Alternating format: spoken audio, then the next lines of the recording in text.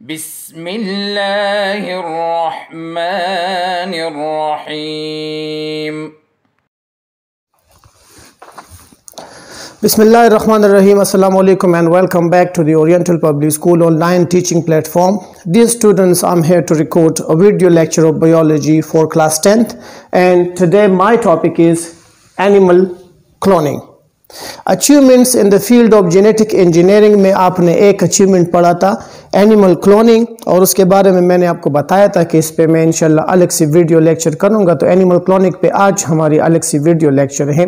इस video lecture में आप सीखेंगे एनिमल क्लोनिंग किस तरह किया जाता है, और सबसे पहले एनिमल क्लोनिंग कब की गई और उस पर क्या चीज़ बनाया गया था। तो इसका जवाब है कि सबसे पहले animal cloning, successful animal cloning की गई थी 5 जुलाई 1996।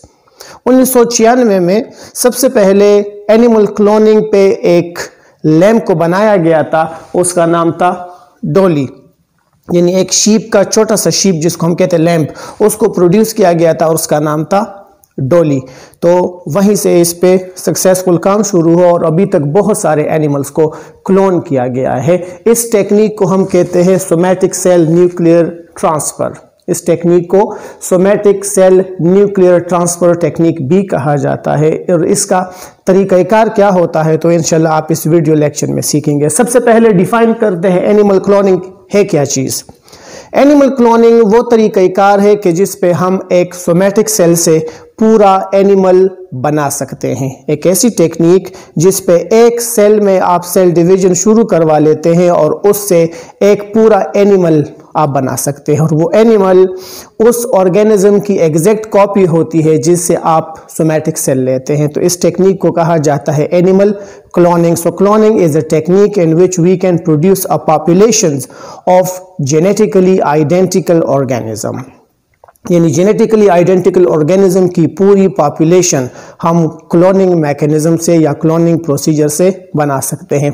तरीका क्या है, तो तरीका हम एक्सप्लेन करते हैं with the help of formation of Dolly, यानी डॉली शीप को कैसे क्लोन किया गया था या उसका प्रोसीजर क्या था, तो वही से हम इसको एक्सप्लेन करते हैं। तो तरीका हम यहाँ पे आपके वाइट बोर्ड के ऊपर एक डायग्राम दिखाया गया है, और ये डायग्राम इस एनिमल क्लोनिंग के स्टेप वाइज प्रोसीजर को एक्सप्लेन करता है। यहाँ से हम स्टार्ट ले लेते हैं।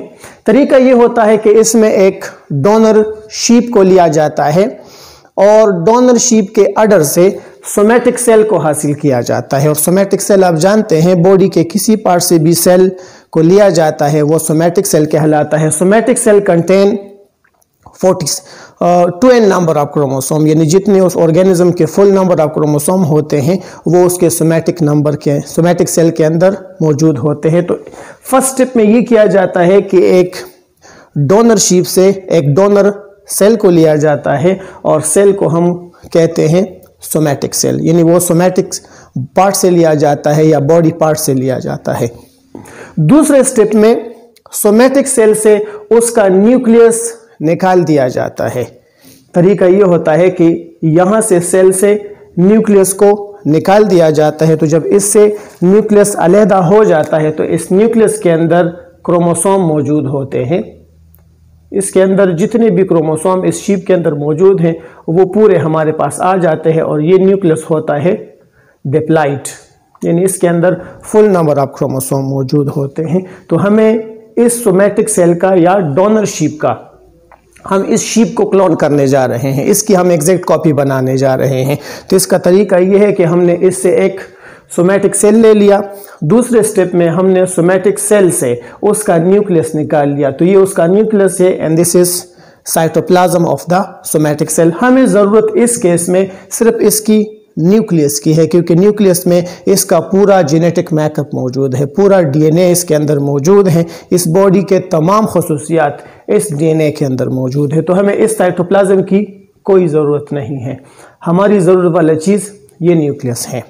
दूसरे स्टेप में हम एक एडल्ट फीमेल शीप लेते हैं और एडल्ट फीमेल शीप के बॉडी से हम एक सेल को हासिल करते हैं। एक cell is a haploid cell, एक सेल या जिसको आप ओम कहते हैं, उसके बॉडी से ओवम को हासिल किया जाता है। ओवम को हम इसलिए लेते हैं कि हमें इस एक सेल के साइटोप्लाज्म की ज़रूरत है। तो इसका हम इस तरह कर लेते हैं कि दूसरे स्टेप में हम इसका न्यूक्लियस निकाल लेते हैं और इसका साइटोप्लाज्म अलग करवा लेते हैं। अब हमें ज़रूरत इस एक सेल की साइटोप्लाज्म की है क्योंकि हमारे पास ऑलरेडी सोमैटिक सेल का न्यूक्लियस मौजूद है। तो इस केस में हमें इस एक सेल की न्यूक्लियस की कोई ज़रूरत नहीं है।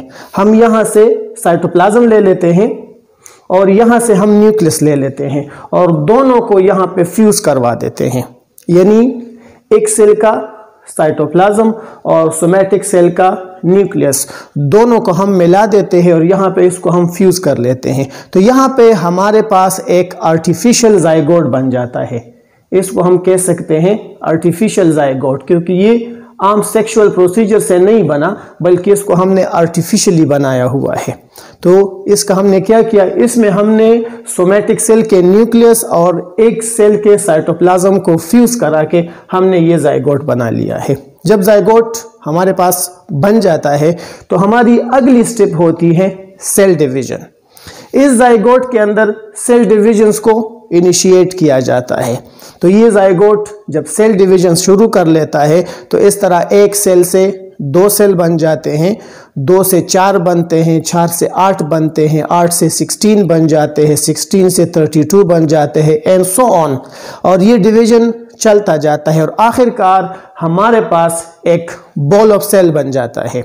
यहाँ पे इस बॉल ऑफ सेल को दिखाया गया है। इस बॉल ऑफ सेल को हम कहते हैं एम्ब्रियो।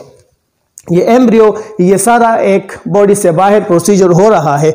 जब हमारे पास एम्ब्रियो तैयार हो जाती है तो एम्ब्रियो के अंदर बहुत सारे सेल होते हैं। अब फर्दर इस एम्ब्रियो को बॉडी के बाहर यानी या टेस्ट ट्यूब में या पेट्री डिश में नहीं रखा जा सकता। अब इसे एक ऐसे मीडियम की ज़रूरत है कि जहाँ पे इसको ऑप्टिमम एनवायरमेंटल कंडीशन प्रोवाइड हो। तो इसके लिए एक फोस्टर मदर का इंतज़ाम किया जाता है, यानी एक फीमेल एडल्ट शीप को लिया जाता है और इस एम्ब्रियो को उस फीमेल शीप के यूट्रस के अंदर इंजेक्ट किया जाता है।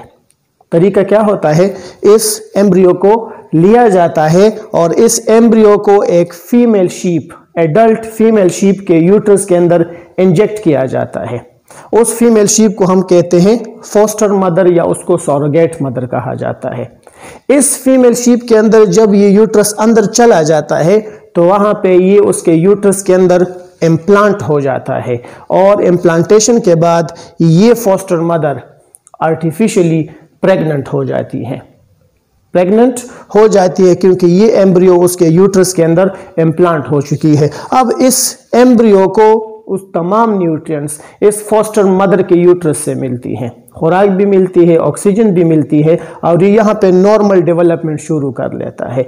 ये नॉर्मल डेवलपमेंट करता है और जब अपनी पूरी डेवलपमेंट पूरी कर लेता है तो उससे एक लैम्ब की डिलीवरी होती है, एक लैम्ब की बर्थ हो जाती है और उस लैम्ब को कहा जाता है डोली। यानी अब बाकी की जितनी भी डेवलपमेंट है वो इस शीप के यूट्रस के अंदर होती है। तो ये पूरी डेवलपमेंट जो पूरा कर लेता है और उससे एक छोटा सा शीप बन जाता है तो उस शीप की फिर डिलीवरी होती है, उसकी बर्थ हो जाती है और एक नया डॉली बन जाता है, डॉली बन जाती है। ये डॉली एग्जैक्ट कॉपी होती है किसकी, इसकी।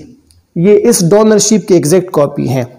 वजह इसकी क्या है, वजह इसकी ये है कि इसके बनाने में तमाम डीएनए यहाँ से लिया गया है। तो ये डीएनए जब यहाँ पे एक्सप्रेस हो जाता है तो ये खसूसियात पैदा हो जाते हैं। इसमें इस शीप का भी कोई रोल नहीं है, इसकी भी कोई खसूसियत नहीं है और ये फीमेल शीप जिससे एक सेल लिया गया है इसकी भी कोई खसूसियत नहीं है। इसमें 100% जितने भी कैरेक्टरिस्टिक्स हैं तमाम कैरेक्टरिस्टिक्स इस डोनर शीप के है। वजह क्या है, वजह इसकी ये है कि इससे एक डोनर सेल हमें मिला और उस डोनर सेल से हमने उसका न्यूक्लियस निकाल लिया। तो ये पूरा डीएनए चूंकि यहाँ इस शीप का है तो ये पूरा डीएनए यहाँ पे एक्सप्रेस हो जाता है।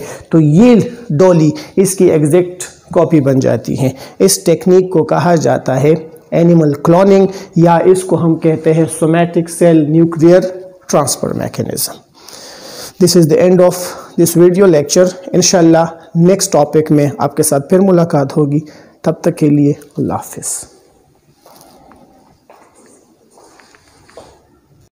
اللهم انفعنا بما علمتنا وعلمنا ما ينفعنا وزدنا علما.